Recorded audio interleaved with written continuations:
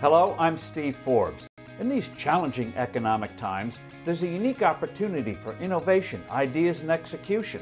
That's what entrepreneurs do, and that's what we seek, encourage, and celebrate at Forbes.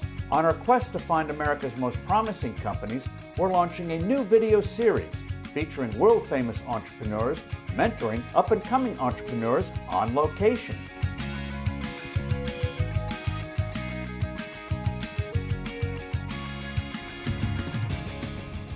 So here you are, Dr. Perricone, books, Oprah, PR, major product line, in essence a global brand.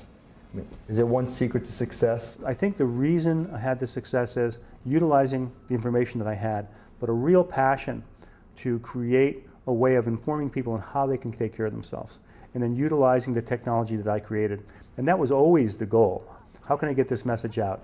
And then with that goal in mind, all the rest of the success came along with it. And so that's it. If you have real passion for what you're doing, the success is going to come with that. Right. If you're looking, if your focus is success in its own right, I just don't see how that's going to happen. Right.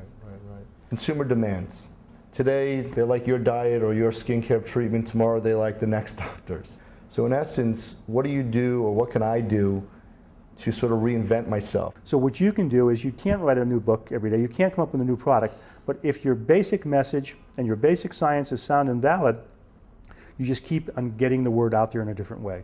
And so social networking now is the key, and certainly Perricone is doing that now. You know, Twitters and blogs and all of the other means we have. We have a powerful.com where we do a third of our revenue comes from .com, but it's information based. We have a fairly long story to tell, not complex, but a very long story. You can't do that interfacing with a customer standing in front of products at Sephora. Right. How do you sort of maybe disassociate yourself for something where you wanted to go out with a very powerful good cause, and all of a sudden it becomes very negative, and all of a sudden there's a backlash perhaps around you or your science or what you believe in, and so how do you address that? Green tea was the thing I mentioned to Oprah. Right. If you eat green tea and substitute for coffee, you'll drop 10 pounds. Right. Talked about the acai berry, talked about blueberries, and now all of a sudden overnight all of these programs are seen on the internet, and they're using my image and they're using Oprah's image, and they're saying that and it looks as if we're representing their company. And so it's very, it's very depressing.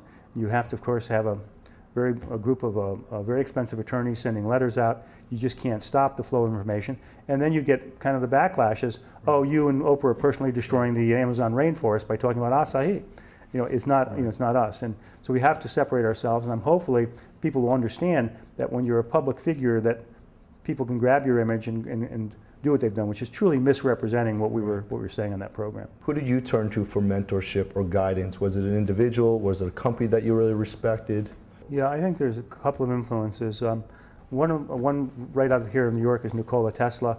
Most people have not heard of him, but he was a physicist, kind of electrician, who brought alternating current and lit New York, and hundreds of patents, and did much more for the world than Thomas Edison. But he was cut off and marginalized because he just wanted to do things for people. But always these people had in mind, how could they utilize what they were doing to give it to people for a particular service, to help whoever was around, surrounding, but always on a global level. And I think those are the true mentors. So what should I as a CEO be focusing on day to day, where I have a trusted team to handle a lot of the operations, but what's most critical for my role for the company?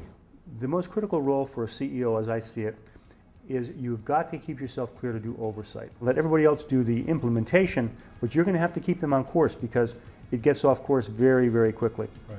So remember your philosophy, remember your core values, remember what your goal is, keep your eye on that goal at all times, and remember, you've got to be clean and clear-headed enough to watch the course of this company every day.